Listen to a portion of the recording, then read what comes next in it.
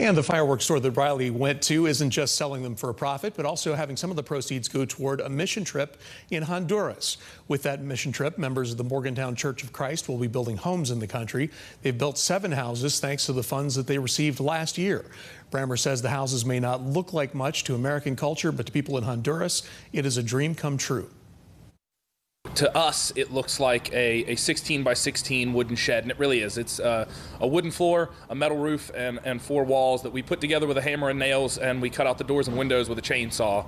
But I've watched adult men, grown men, 60 years old, cry and say that it's their dream house. If you want to help the Morgantown Church of Christ with raising money, you can buy fireworks from the location at the Walmart once you get off the Interstate 79 and 68 interchange, or from the location across from the former Star City, Texas Roadhouse.